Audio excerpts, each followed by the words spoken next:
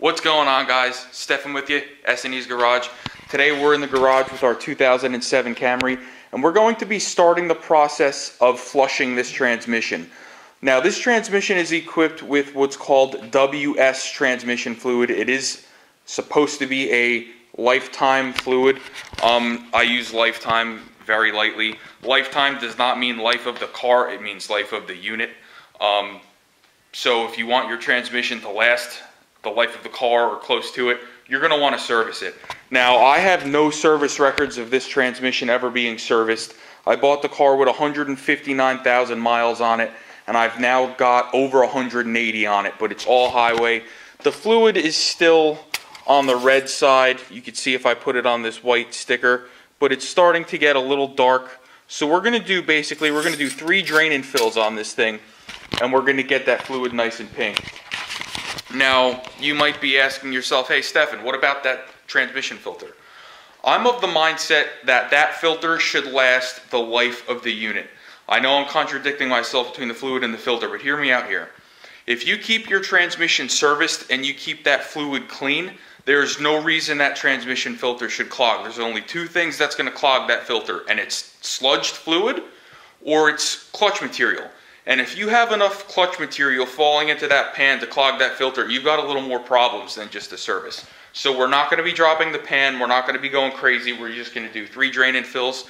I'm going to capture a little bit at a time for each drain and fill, and we're going to compare the colors as we go. Now, if you're not sure what type of transmission fluid your car uses, you're going to either want to check your owner's manual, or sometimes it's even on the dipstick. Like my dipstick right here, if you can see it. I don't know if you can see it if it focuses. It says type WS right on it.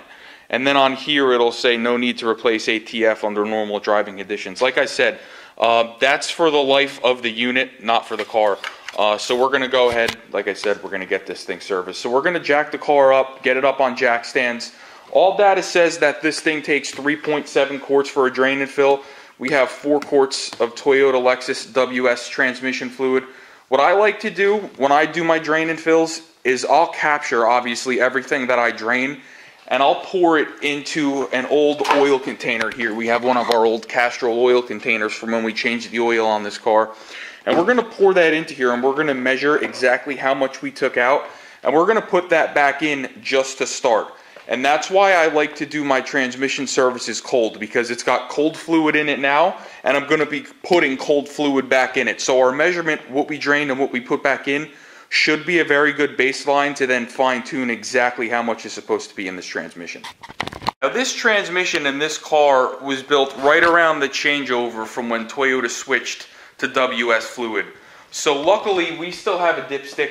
The V6 version of the Gen 6 Camry, which is 2007 to 2011, used the U660E transmission. They do not have a dipstick. They actually have a standpipe in the transmission pan that basically when you fill your transmission up, the fill is on the side of it. You fill it, start it, let it run, get it to a certain temperature, and then you open the drain for that stand plug and you drain it until it just starts to trickle. Luckily, we don't have to do that on this. We do have a dipstick. They used WS transmission fluid starting with the 2005 Avalon, I want to say is the first year they used WS in a Toyota. That did have a dipstick, but going forward, they started to eliminate the dipstick. So luckily, like I said, we have one. It's going to be nice and easy. So on this specific car, you're supposed to fill it through the transmission dipstick tube.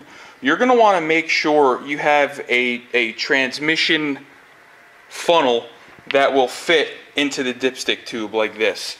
If your car has a different fill method, maybe you might need like a fluid pump or some other type of pump or hose to get to the fill. Just make sure you figure that out before you drain it, because that's kind of important. You don't want to drain it if you can't fill it. Alright guys, so we got the car jacked up by the front subframe, and we do have jack stands under both front pinch welds, so we're good there. So the next thing you're going to want to do is get under here and find your transmission pan, which is right here. You can tell it's a transmission because you have the 2 axles going in either side, so you know that's your trans. And then you're going to want to find your drain plug, which is right here. And on this car, it just happens to be a 10mm Allen wrench that we're going to need to go ahead take that off. I have a socket. So I'm going to go ahead and get my ratchet. We're going to crack this loose. We're going to capture a little bit of it so I can show you how it looks. And we're just going to let it drain, fill it back up. Now, it is worth mentioning that you should have a new crush washer to replace on this drain plug.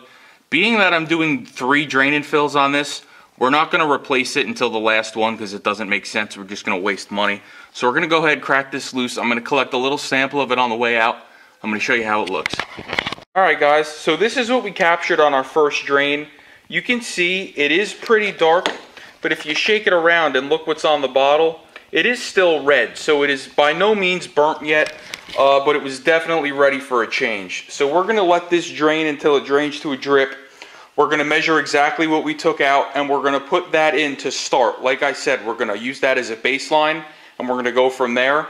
The spec on all data calls for 3.7 quarts for a drain and fill, so I've already got 4 quarts lined up here. I do need to keep in mind that I did steal a little bit from my drain, so we'll see exactly where we're at here. We'll add a little bit to it, and we'll see where we're at. Alright guys, so like I said, the spec for this was 3.7 quarts, and we got almost exactly 3.7 quarts, minus what I captured over here. So we're going to start with 3.5. I'll go a little more than 3.5. We'll do almost 4 quarts, start it, check it, see where we're at. So we're in the middle of filling this thing, and I just want you guys to take note of the color of WS fluid when it's new. It is bright, bright red, and you'll see, as I showed you, the fluid that we took out was much darker than this.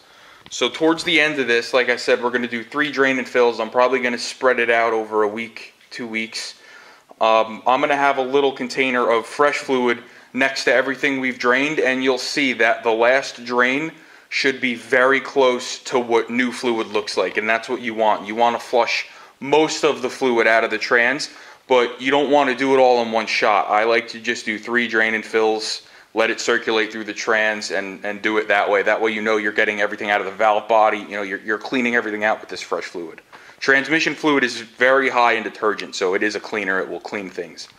Alright, so we put a little bit more than 3.7 quarts. We put right about, like I said, what we drained.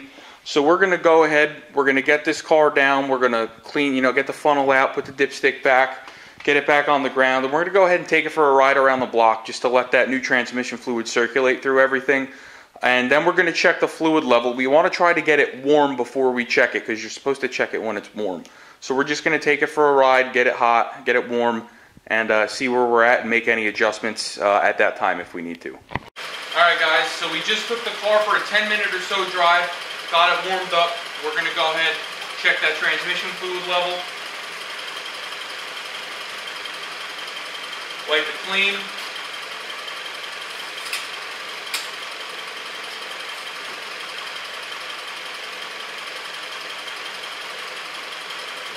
And it's a little bit low. You can see on the dipstick it's supposed to be in between these 2 notches. So we're just going to give it a little swig, top it off, and we're going to call that good. Now, like I said, we're going to give it about a week. We're going to drive the car. We're going to do this a second time, see what we drain out, do it a third time, and if necessary, we might do it a fourth. We want this fluid to look like fresh fluid, and then we're going to maintain it and keep it that way. So we'll be back with you next week. We're going to do another drain, and we'll see where we're at. What's up, guys? We're back. It's been about a week. I've been driving this thing after the first drain and fill. Like I told you last time, ATF is very high in detergent, so I wanted to give the fresh fluid a chance to go through and clean some stuff before I drained it again. So I probably put 400 or 500 miles on the car. I did at least a tank of gas. So we're going to go ahead, we're going to do the second drain. I do have a clear water bottle that we're going to use to capture that. Like I said, here is our first drain. You can see it's pretty dark, but it's still red. So we're going to grab our second drain. We're going to do the same thing. We're going to capture it. I wanted to address something that I had mentioned earlier about the transmission filter, because I'm sure I'm going to have a lot of questions about that. In my opinion, there's no need to change that filter if you have your transmission maintained regularly. If you change the fluid often enough, there's never going to be any sludge buildup down in that pan to cause you to have to change that filter. Because a transmission isn't like an engine. It doesn't make any combustion byproducts, and it's not drawing in and burning things. It's just sitting there spinning. So the only thing that can clog that filter, like I said, is going to be clutch material or sludge. And if your transmission is running well, shifting well, there shouldn't be enough clutch material down in that pan to clog that filter. Now, if I'm going into the transmission for any reason, maybe I'm changing a solenoid, or maybe my transmission pan gasket's leaking, and you know, if I have that pan down, yes, while I'm in there, 100%, I'm going to change the filter. But there's no reason just when doing, you know, routine maintenance to change that filter. So, like I said before, we're not going to do that. So what I have here, again, is 4 quarts of Toyota or Lexus WS. I actually found that left over from when I had my Avalon, so we're going to go ahead and use that. So we're going to do the same thing. I'm going to go under there, drain it. I have my drain pan down there already. I have my Allen key, and I have a water bottle. We're going to capture that. We'll see how it looks. Alright guys, so here she is. She's draining. We got our second sample there. We're going to go ahead, let this finish draining, and we're going to fill it up with 3.7 quarts. Alright guys, we got our drain plug gasket, drain plug in. We got our dipstick out. We're going to put our fluid in, and we're going to shake it all about. Alright, we're going to do this 4 more times. Take it for a ride, check the level. Alright, we got our 4 empty bottles of WS here. And I just want to compare the first drain. You can see pretty dark. But you're going to notice the second drain is quite a bit lighter. So the third drain in another week should be even better. And what I'm going to do, I'm going to pour a little bit of each one on a white piece of paper, and we're going to compare them at the end of this test. So we got this thing nice and full. We're going to go ahead, take it for a ride, verify our levels, and drive it around for another week and repeat. Alright guys, it's been about another week of driving here with our 07 Camry, and we're here and ready to do our third drain and fill, third and final on this transmission, get the fluid nice and clean. We have over here our first and our second drains. We're going to pour a little bit each on a white piece of paper, and I'm going to show you guys the progress that we've made. So let me get the cardboard under here, start getting this draining. We'll grab a little sample of that. We'll line them all up. Alright, we've got our broken loose. Let's open this up. Start draining it. Take our sample here.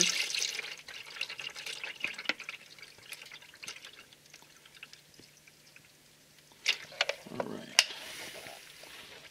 Let's see where we're at. Alright guys, so here you have it. Here's our first, second, and third drain and fills. You'll see there's not that big of a difference between the second and third.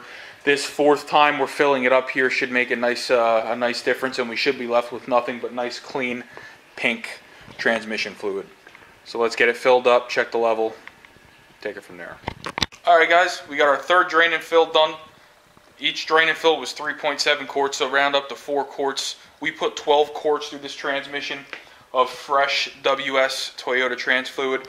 But like I said before, we did it over a 3-week period. We did 1 drain and fill once a week until the fluid came out nice and clean. What we're going to do now, we're going to take the car for a ride, heat this fluid up. We're going to check the level. I went a little bit on the light side when I filled it up this time. I only put in 3.5 quarts because this is going to be my final fill. And I'd rather it be underfilled than overfilled because I can always add some, but it's a pain in the ass to take some away.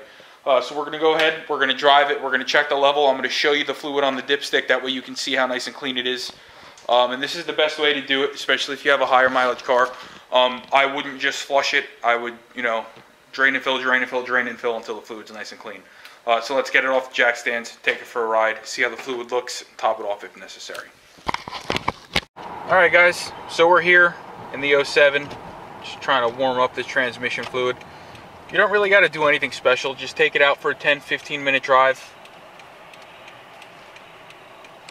And, you know, run it through the gears. You don't have to do anything crazy, but let it, you know, let it shift nice and easy, you know, let it do its thing.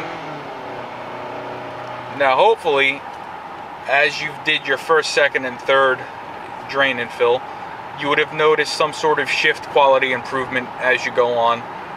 This car did not have any shifting issues, but I do notice a difference that the transmission just seems to be happier with the fresh fluid in it. So let's go ahead, get back to the house. We're going to check the fluid level and adjust as needed. Alright guys, we're back from our ride here. We got the transmission nice and warm. I'm just going to put you down right here. We're going to check the transmission fluid.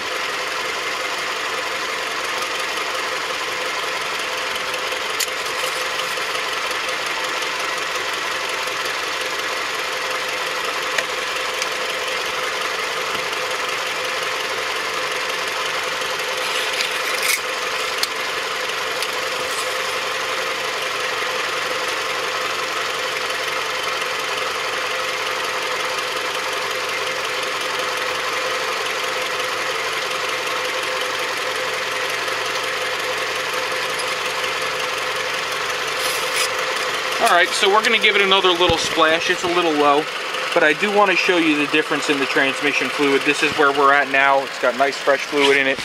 This thing's ready to go for another 60,000 miles. So please, if this helped, like, share, subscribe. We basically just serviced our transmission. We did basically a flush on it with nothing more than, you know, your average hand tools at home, no special service tools. So hopefully this is good, get you going. We'll see you on the next one.